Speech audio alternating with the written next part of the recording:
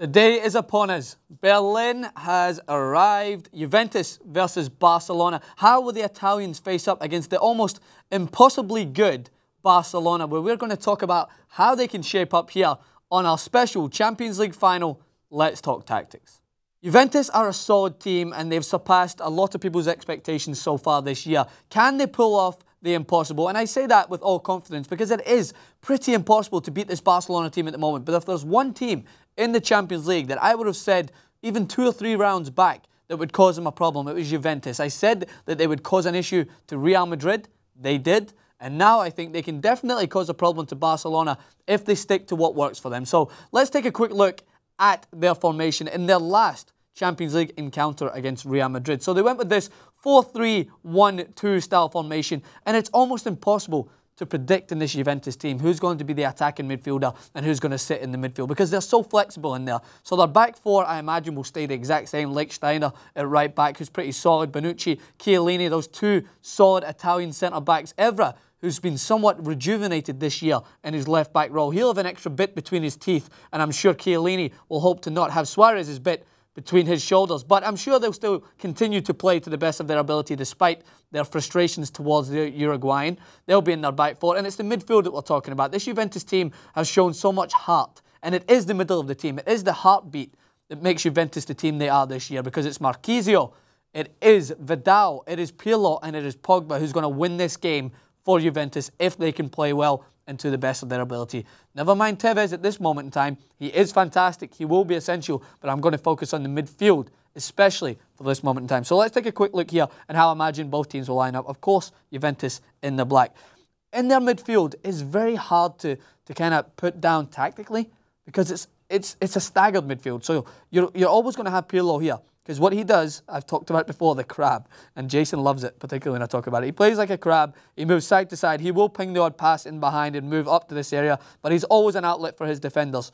But what is essential for Juventus in this game is to cut out the through passes to Lionel Messi. Because we know that Messi picks up in those pockets. So they have to continue that staggered midfield. And what I mean with the staggered midfield is this right here. So Marchisio will sit right here. Vidal or Pogba will sit right here. Whoever's interchangeable, and another person will sit up here and attack to try and close down Busquets if he gets the ball. And what I mean with the staggered midfield is you see it, it's like a zigzag. It's almost like each player is 2 or 3 yards in front of each other to be able to cut out this area. So Marchisio can cut out that area, Vidal can cut out this area, and Pirlo is there to protect his back four. And it will stop passes going through so easily because you know that Barcelona are going to find the gaps. It's almost impossible. I keep using that word impossible because it is almost impossible to stop them, but you can minimize how much space they get. And they need to have that staggered midfield. They need someone, whether it's Pogba or Vidal, who holds a point in midfield to close down Busquets because he's the man who's going to pick up the ball a lot. And Tevez will have to do his job. Morata will be the last man. He will sit right on the defenders, but Tevez will have to work his ass off to cover this area because you know that Barcelona like to get it into the back and play that simple diagonal pass out wide to Alba, into Busquets' feet, and then he'll try and find the ball to Neymar or into Iniesta. And it's really hard to do this, but Bayern Munich at times done it well when they started pressing higher up the field. Juventus, as soon as they scored against Real Madrid, were brilliant at doing this. They were covering all the right spaces, and it's that midfield, I'm telling you, that this game will be won and lost. It's whether they can stop those passes going into Lionel Messi, and it's whether they can minimize the amount of touches he gets on the ball before they can close him down in that space. So they need to stick to the staggered midfield. That's how they're going to shut down Barcelona defensively. Let's talk about what they can do going forward. So I mentioned it briefly there, the fact that Busquets is going to be an essential player for Barcelona, as we know.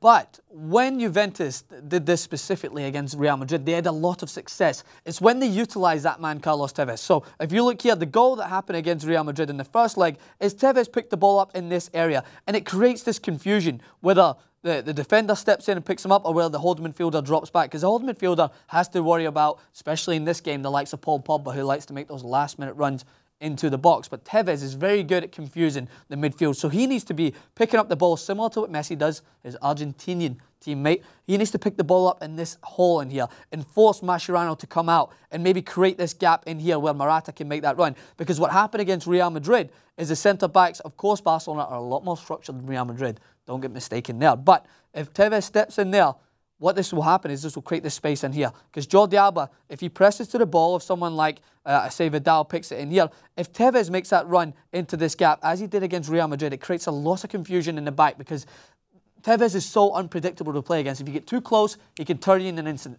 If you give him too much space, like Real Madrid did, he has a shot, it's on frame, bounces out, and Morata is a poacher. He's a poacher. He'll pick up everything in the box, and that is where Juventus need to make sure they exploit. Split. I say it a lot in tactics, and I'm going to continue to say it because it's what happens. If you can split the structure between a defensive midfielder and the centre-back, especially with Mascherano and Busquets, who are both in the same frame of mind, because Mascherano, on paper, is a defensive midfielder, but I think he's very good as centre-back. But if you get him confused, he may leave a few gaps there that Juventus can go in and exploit. That's the main area of weakness I think they need to exploit for Barcelona, because at this point in their season, Barcelona can literally do no wrong. So Juventus have to go outside of their comfort zone, maybe take some risk to get an early lead, but I know that if Juventus get an early goal in this game, it could definitely be a problem for Barcelona. So they need to make sure, staggered midfield, exploit the gap in between the centre-back and the centre defensive midfielder, and it'll be one hell of a game. Make sure to stay tuned to TYT Sports. Of course, we will be bringing you a recap after the game. Who do you think is going to win it? Barcelona or Juventus? Is my tactics on point? Let me know in the comment section below. Tweet me throughout the game at Francis_Maxwell. I'll be live tweeting from the moment of kickoff to the moment that trophy is raised. Thanks again, guys.